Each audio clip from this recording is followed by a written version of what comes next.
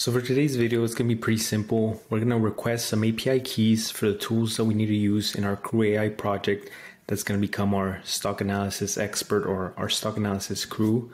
Now, the reason why I'm going to go through this is, again, the reason I'm making these videos, I'm making them in a way that they're very novice friendly, beginner friendly.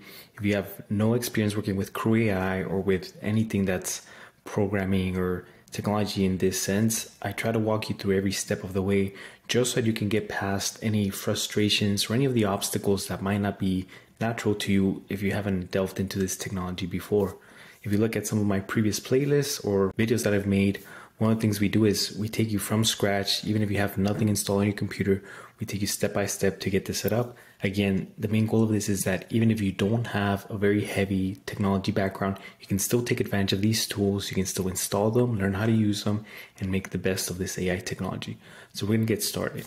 So the main APIs that we need right now, we need one for Google search, we need one for stock history, we need one for browsing the internet, and we need one, the one we've already used from OpenAI, to use ChatGPT.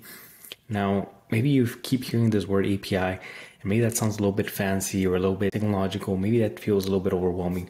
Well, all an API key is it's just a password. This password that you request is unique only to you, so that whenever you use the services from these companies, they know that it is you that's making these requests. At the end of the day, API keys are very important. You should always safeguard it. You should never share them, because that's what links your account to the requests that your application makes. So easy as that. So for our Google search, we're going to go ahead and request the Serper API key. Now I'm going to leave all the links in the description for the sites that you need in order to request these keys. So where we have this Serper API, you need to sign up. And like you can see here, they offer 2,500 credits for you to use. The reason why you do this is they want you to get some experience using their API, using their application services, so that if this becomes a very vital part to your business or to whatever project you're making, they can charge you for it, right? And that's the other thing why you don't want to share your API key. If you give that to someone else and they run up your credit card on it, that's going to be on you. We're going to go to sign up. And then again, we just fill this out real quick. So once you fill that out, it's going to ask you to verify via your email. That's pretty common. And once you click the verification link in your email, it's going to take you to this page. And if you go down to this part right here, API key, this, when you click this to make it visible, that's going to be your API key. That's going to be the super secret thing that you need to keep to yourself. Don't share this with anybody.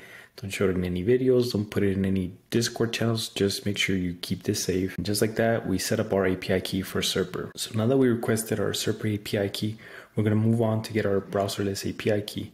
So what this is going to do is it's going to allow CrewAi to browse the internet whenever you run your crew. Now this is going to be important because at the end of the day, we want to be able to not just get information from the data that your large language model was trained on. We want to get live current information. So that's why we need this browserless API. So we're just going to go to browserless.io. Same thing. All you can do is try free or get started. So on this one, you do get a free 7-day trial, but after that's $200 a month. Now I don't want you to set that up just yet, because we're still working through these videos to help you set everything else up in the project, and I don't want you to run out of credits or run out of the trial before we started. But also just found out that for CrewAi tools, they actually already have a tool that you can use in order to scrape the web. All it's going to require is for you to type the URL directly into the code.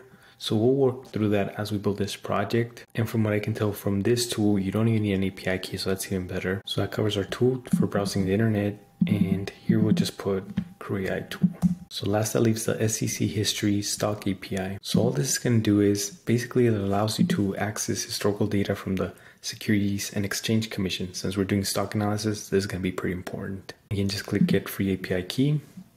You can sign up with Google. And after you finish signing up, they're pretty much going to blatantly just show off your API key right here in front of you. And this part that I'm going to block off. And here they just help you keep track of your usage. So these numbers is basically anytime you hit the API, as they call it, or anytime you use your API key, it's going to keep track of how many you have left over. Then of course, they want you to upgrade again to pay for this service. The paid one ends up being $55 a month. So unless you really end up dedicating yourself to this, I don't think you're going to want to end up paying that. So all that leaves is your OpenAI API key. So the API key that you're going to use to connect CrewAi to your large language model. Now, if you watch some of the previous tutorials, we already did that. And again, just to give you a little bit insight on how you can do it, if if you're already paying for ChatGPT for the subscription, you can request an API key. All you have to do is you go to platform.openai.com and you're taken to this page. And from here, you can request your API keys. As you can see here on the API keys page, if this is the first time you're doing it, you're gonna have to verify your account. And I just wanna remind you, for any API key that you're using, you do get charged per use if it's not a free trial. Now, this amount that I'm getting charged here, this is separate from the money that I'm paying for the ChatGPT subscription. So don't think that just because you have an API key and that you're paying for the subscription, that you have unlimited calls that you can make on it. OpenAI is pretty good about this, where before you can actually start using your API keys, you have to add a balance to it. So it's kind of like prepaying for what you're going to use. That way you won't get overcharged without you noticing. So that pretty much covers all the tools for API keys that you're going to need in order to run this stock analysis crew. I do hope you were able to find this helpful, and I hope that this got you to get over that obstacle of going out of your way to request these API keys. And the reason why I made this tutorial again is because I understand sometimes some of this terminology, it can seem a little bit overwhelming.